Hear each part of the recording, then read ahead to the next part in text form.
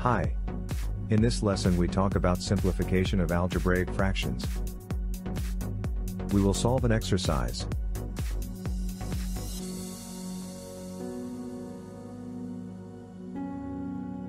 Consider the expression 3 divided by x minus 1 plus 4 divided by x plus 1 plus x plus 9 divided by x squared minus 1. The expression is the sum of three algebraic fractions. In order to simplify this expression, we'll need a common denominator. The denominator of the first fraction, x minus 1, is a monic polynomial of degree 1. It's irreducible. The denominator of the second fraction, x plus 1, is also a monic polynomial of degree 1. It's irreducible. The denominator of the third fraction, x squared minus 1, can be factored. This polynomial is a difference of squares. X squared is the square of x, 1 is the square of 1. Remember the difference of two perfect squares rule. A squared minus b squared equals to a minus b times a plus b. Applying the difference of squares formula, we get x squared minus 1 equals to x minus 1 times x plus 1. We rewrite the expression with the denominators in factored form.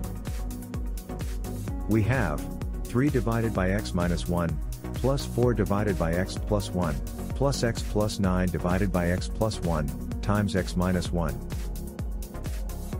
We find the least common multiple of denominators to simplify the expression. Remember that the least common multiple is the product of the highest powers of all the factors that occur in any of the given polynomials. Now, we list all the factors of the denominators. The first denominator has the following factor, x minus 1. The second denominator has the following factor, x plus 1. The third denominator has the following factors, x plus 1, and x minus 1. The highest power of factor x minus 1 is 1. The highest power of factor x plus 1 is 1.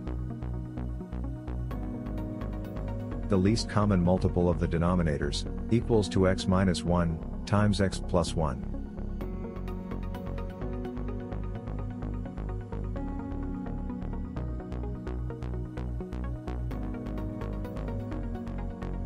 We draw a single fraction bar, and set the denominator equals to least common multiple. We divide the least common multiple by the denominator of the first fraction, x minus 1, then multiply by the numerator 3. We get 3 times x plus 1. We add 3 times x plus 1 to the numerator of the common fraction. We divide the least common multiple by the denominator of the second fraction, x plus 1, then multiply by the numerator 4. We get 4 times x minus 1. We add 4 times x minus 1 to the numerator of the common fraction. Finally, we divide the least common multiple by the denominator of the third fraction, x plus 1 times x minus 1, then multiply by the numerator x plus 9. We get x plus 9.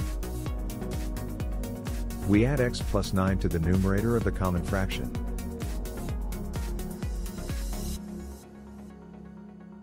We do the calculation and get 3 times x, plus 3, plus 4 times x, minus 4, plus x, plus 9, divided by x minus 1, times x plus 1.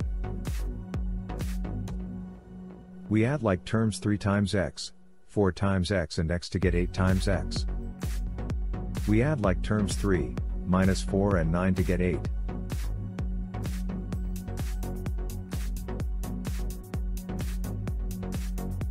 The two terms in the numerator have a common factor of 8. We factor 8 out of both. We get 8 times x plus 1, divided by x minus 1, times x plus 1. We cancel x plus 1 factor, to reduce fraction.